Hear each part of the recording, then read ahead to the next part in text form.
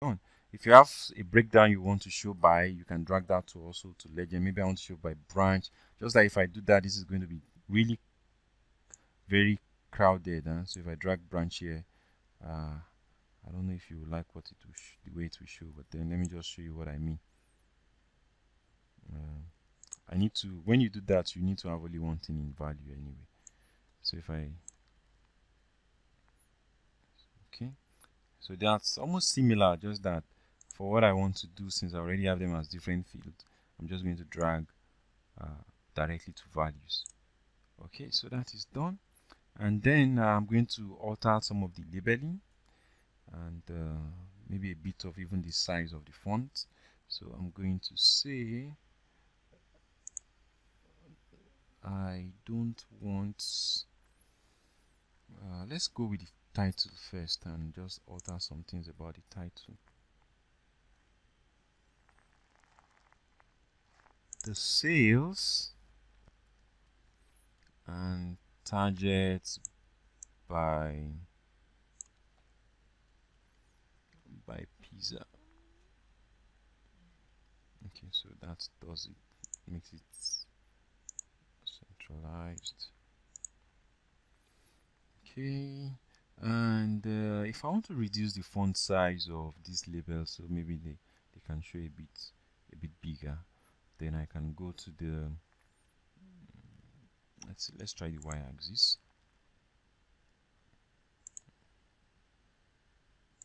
I think it is the lowest one can do. So well, not too bad. I'm just going to leave it at this. You already get your bigger concept, right, of how you add the bar chart and the options you get there. So I'm going to move on to another visual. This video is getting a bit long, so we're going to try to hurry up with the other visuals and other things so that you can see the beauty of the work and then take some rest. So I move on to, I want to add a card. So card is one visual you will use a lot also too. This is a card. There's also multi-row card which works like card but allows you to do like a breakdown. Maybe I'm going to do sales now, but what if you want to do sales by branch, then use a multi-row card. So I'm just going to use card, and then I'm going to say I just want to display what the sales amount is. So card displays one important metric, and I'm going to drag this here.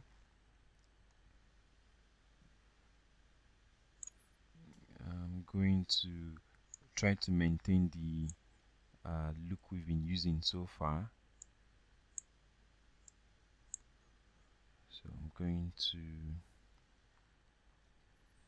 say it should have a title,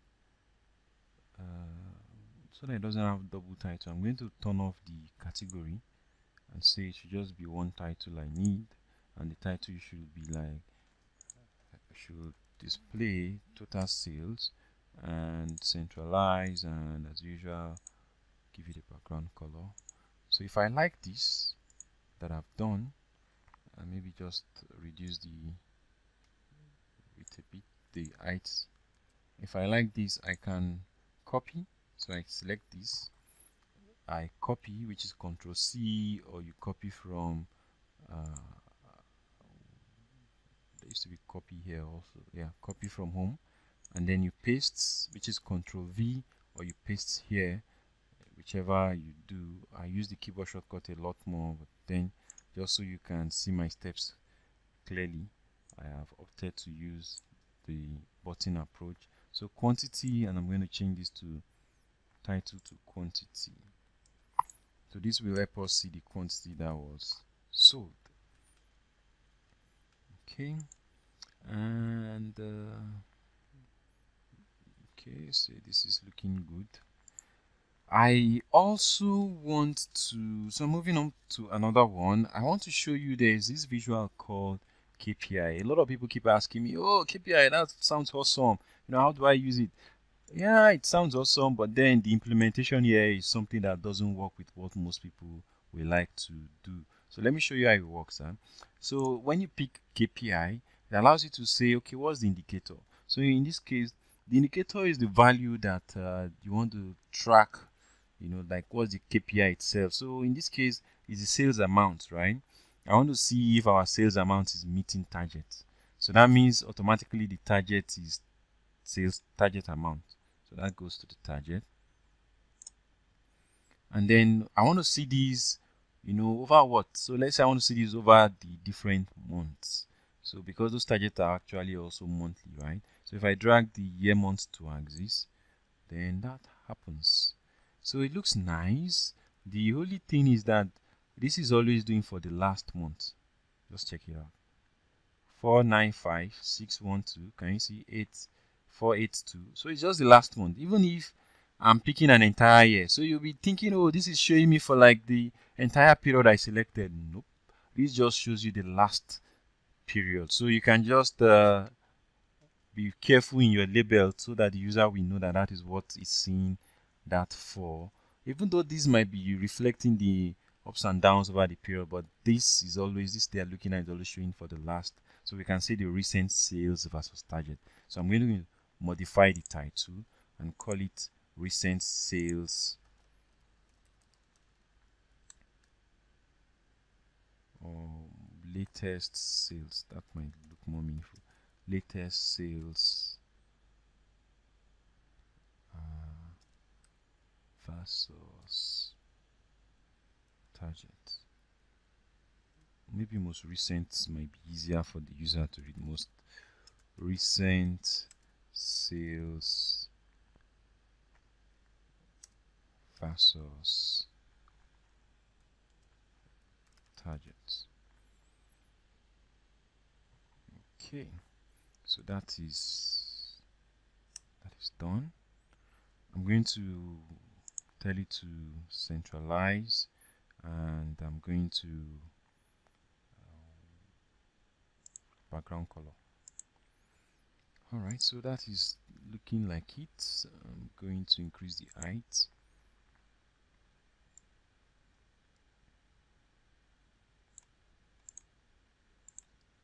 Just make some space in between that.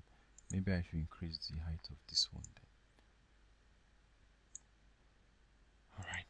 Then what other things should we do? Let's just throw in another table, right? So like I mentioned, matrix is the preferred one, and I'm going to try to show by the different branches what the discount, so the management can see, how much these quantities are sold at some discounted amount. So that means I want to drag branch to rows, and then I want to show for the different discounts possible. So these are the possible discounts that can be given. What's the total quantities that were sold at a particular discount rate? Okay, this is looking really big. So I'm going to try and adjust the size. So I'm going to go to here. I'm going to say I want to change the size of the entire grid. Okay, so I think that's done it. I'm going to turn off the one of the totals. Let's see which one I'm going to turn off. So I'm going to turn off the that's the column total. So if I go here and I go to the subtotals, I turn off the column totals. Alright, so this is now beginning to look a bit too tiny. So let's say I up it one more and see if this is let's see if it becomes a, that's why I say when it's Power BI you have to be good with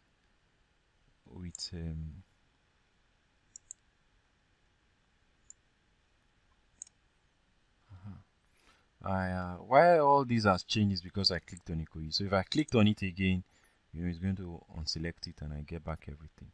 Okay, so what should we give this a title too, or should we just ignore giving it a title? Let's see if we can have space enough to plug in a title into this.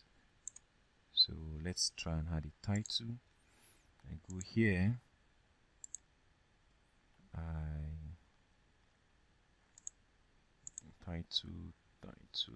turn on title,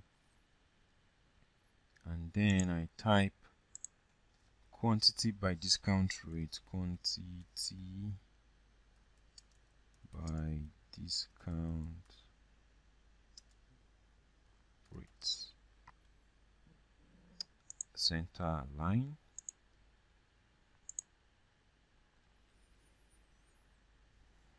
So I'm back to the problem I had before, and I think it's now more pronounced, kind of. So I'm going to try and create more space for it, just do a bit of some readjustment and make this. I still have some spaces to the right of this. Can use that space, and I can see if I drag this down a bit more. Okay, so that's good.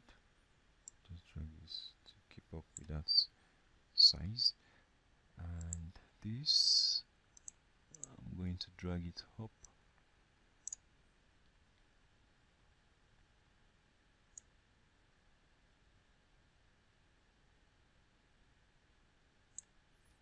Okay, all right, so let's see. This is not looking bad. Just put some spacing between them so they don't get too. All right, so if you want the spacings to be like perfect, so I'm going to show you how we do that. I'm going to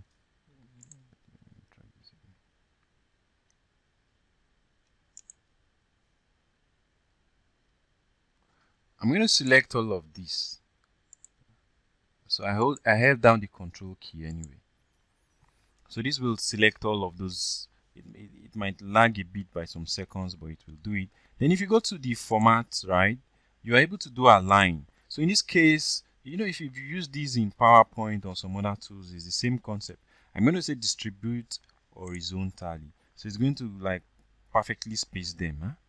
Then I can, if I want, so anyway, I think that's done it. I'm okay with that. Any other thing missing in here? Okay, so we are kind of done with the look, and what is left is if I want to control what each managers can, like each branch team can see, then I go to modeling. I'm going to add an access control. So I go manage roles.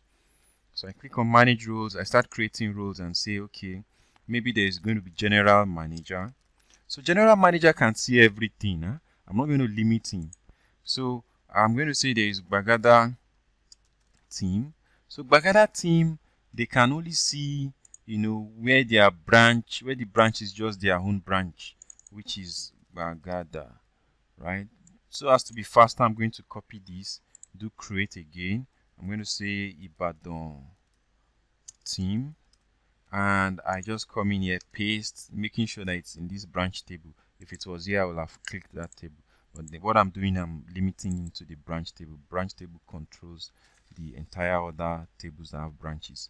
So if you remember that. So Ibadan, right? I create again, Ikoyi team.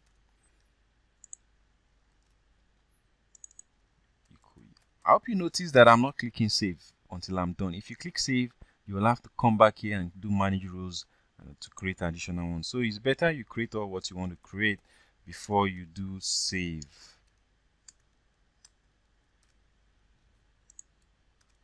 I'm going to call this Lekki. I'm going to do the one last one, Surulere.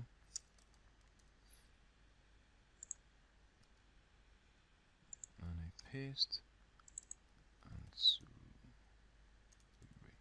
So the name you give it here doesn't really matter. It is what you type in here that determines the behavior.